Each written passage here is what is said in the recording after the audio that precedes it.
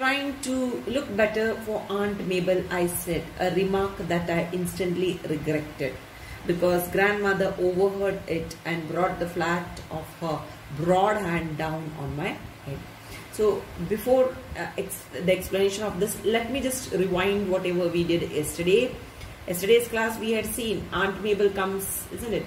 Grandfather, before that grandfather had kept the python in the bathroom, and when he returns with the chicken for him, isn't it?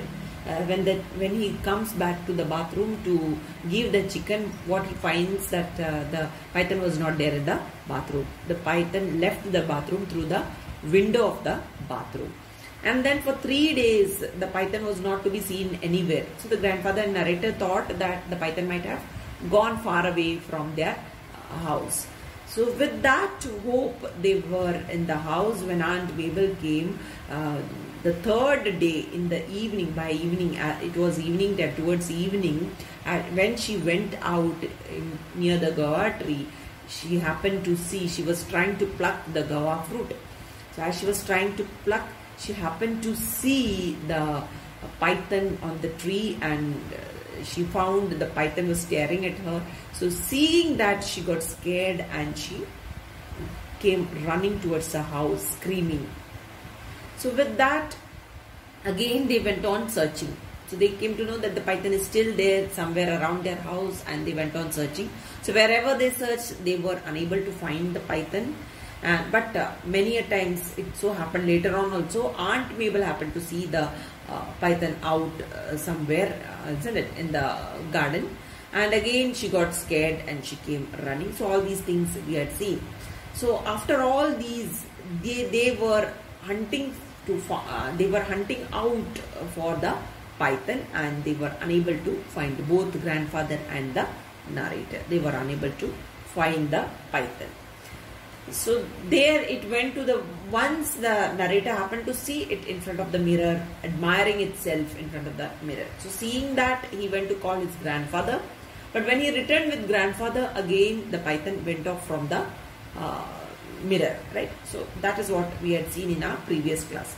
So let us concentrate on today's class. So here in this paragraph, in this line over here, this is what is said. He is trying to look better. So the python, he over here refers to the python. Python is trying to look better for Aunt Mabel. Who said this? Narrator said. A remark that I instantly regretted. Okay, so soon after saying this itself, he just regretted. He felt he felt sorry for saying so, right? Because why he didn't feel sorry for saying it to Aunt Mabel. He felt so because of grandmother's attitude. Grandmother happened to hear it, overheard what the narrator said, and brought the flat of her broad hand down on her head. So she had put her hand on narrator's head, banging his head, right? So that is what she has done, because she didn't like such a comment for Aunt Mabel. So, and she never wanted small children to pass such comments to elderly people. That is why it was a warning sort of thing what she did to the narrator. That is why narrator regretted, isn't it? So as children, it's not fair from their side to pass such comments at elderly people. That's a wrong attitude, right? So that is why that was a warning given by grandmother, you can see. So these are the things which you have to note from the lesson. Okay, let us move to the next page of the lesson. Well, now we know his weakness, said grandfather. So grandfather also said, fine, that is, everything is fine. We now know his weakness. Whose weakness? His weakness, python's weakness. Okay, so that is what grandfather is saying. His weakness, said grandfather. Are you trying to be funny too? Demanded grandmother, looking her most threatening. Okay, so are you trying to be funny too? Right? That is what she couldn't believe, that how can a python admire itself in front of the mirror, and how can it be a reptile's weakness, isn't it? The mirror can't be a weakness of reptile.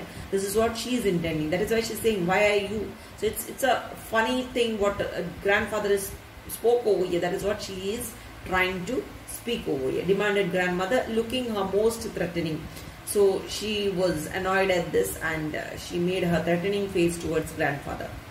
I only meant he was becoming very vain, said Grandfather hastily. It should be easier to catch him. So he just turned what he spoke over here, isn't it? So he just turned the meaning of it. That is what Grandfather is saying over here. He is giving another explanation. Grandfather is saying, I only meant, what I actually mean is that he was becoming very vain. That the python was becoming very proud. This is what Grandfather hastily said, Grandfather hastily, right? It should be easier to catch him now. So that is what, when he is becoming very proud, it will be much more easier to catch the python. This is what Grandfather said. He set about preparing a large cage with a mirror at one end. In the cage, he left a juicy chicken and various other delicacies and fitted up the opening with a trap door. Aunt Mabel had already left by the time we had this trap ready, but we had to go on with the project because we couldn't have the python prowling about the house indefinitely. Okay. So he set about preparing. Who set? Grandfather. Grandfather set about preparing a large cage. A large cage. He started preparing a large cage with the mirror at one end. And in the cage, he tried to put a mirror at one end of the cage. In the cage, he left a juicy chicken. And then to attract the python, he left a juicy chicken inside the cage. And various other delicacies, like that, some other delicacies which normally the pythons like, right? So these delicacies in the sense very tasty items, right? Tasty or attractive food items, what normally the python love to have. These items Grandfather had put it inside the cage to trap the python, right? And fitted up the opening with a trap door. And there at the opening, what did he put? He had fitted a trap door. The moment the python enters inside, seeing these delicacies, right? When the python enters inside, what will happen? The trap door will fall automatically and it will be closed. It will be caged. The python will be caged. So this technique he had used to prepare a cage for the python. Aunt Mabel had already left by the time we had this trap ready, but we had to go on with the project because we couldn't have the python prowling about the house indefinitely. Okay, so by the time they prepared the large cage, Aunt Mabel had left the place. Okay, but then they can't stop doing their work of making the cage. They proceeded in making the cage because they can't leave the python prowling about, isn't it, moving quietly here and there, isn't it, around their house. So they didn't want the python to roam about in the area of their house or inside the house. So in order to get rid of it, they planned out and they were preparing. They were not just preparing this cage only for Aunt Mabel's sake, but for their own sake they were preparing the cage. Let us move to the next paragraph. For a few days nothing happened, and then as I was leaving for school one morning, I saw the python curled up in the cage. So for a few days after placing this cage, nothing had happened. The python didn't enter inside, right? And then as I was leaving for school, then when the narrator, one day so happened, when the narrator was leaving for school one morning as usual, what happened? What he saw was the python curled up in the cage. It curled up. Curling gets curled up in the cage. You know, reptiles always curl up, isn't it? They don't move about. They don't sit in one position in a straight, lengthy form, right? They just curl themselves up. So here it got inside and it curled up in the cage. Tried to fit itself in the cage. He had eaten everything left out for him and was relaxing in front of the mirror with something resembling a smile on his face. If you can imagine a python smiling. I lowered the trap door gently, but the python took no notice. He was in raptures over his handsome reflection. So over here you can see he had eaten everything left out for him. What were the things left out for him? that juicy chicken and some other delicacies. So all this tasty stuff, whatever was left for the python in the cage, was all eaten by the python. So the python swallowed all the things, whatever was left for him in the cage. And after eating it, what did he do? What did the python do? Was relaxing in front of the mirror. It was in front of the mirror relaxing itself. You can see in the picture on the right hand side with something resembling a smile on his face, and it looked, the way he was looking at himself in the mirror, it looked as if he was smiling at his own reflection. It looked as if he was smiling at his own reflection. If you see that picture, you will realize that face of the python looks like a smiley face. This is what the narrator is saying. If you can imagine a python smiling, so if you can just imagine a python smiling, then it would really smile it like this, right? This is what the narrator says. So when he was doing so, when the python was doing so, when the python was admiring itself in the mirror and smiling to its own reflection in the mirror, what did the narrator do on the other hand? The narrator slowly went to the cage, went to the large cage door, and he lowered that door. And what door it was? It was a trap door. That door the narrator lowered down. So what happens by this? It is trapped inside, right? It got trapped. Who got trapped? The python got trapped inside the cage.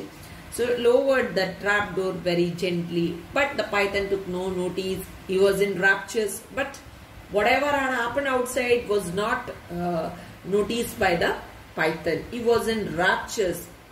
So the python was extremely happy, excited about admiring his own self over his handsome reflection. Okay, so extremely it was happy, admiring his handsome looks in the mirror. So he didn't notice, the python didn't notice what was happening near the door. Slowly the narrator went to the door and he closed the trap door of the cage. Grandfather and the gardener put the cage in the pony trap and made a journey to the other side of the river bed. Grandfather and the gardener had put the cage in which the python was caught, was trapped, was put in the cage. Gardener put the cage in the pony trap. So it was, this cage was put in a pony trap. Okay, pony trap, and made a journey to the other side of the riverbed, and they traveled to the other side of the riverbed. So this trap of the python was put in the pony trap, another trap, right? And they slowly moved to the other side of the riverbed. They moved to the other side. They crossed the river and they went to the other side of the river. That is what it is said as the other side of the river bed. They left the cage in the jungle with the trap door open. So that's the other side of the river is the jungle. So they left the cage there in the jungle with the trap door open. So that they kept the cage in the jungle and they left the trap door open over there.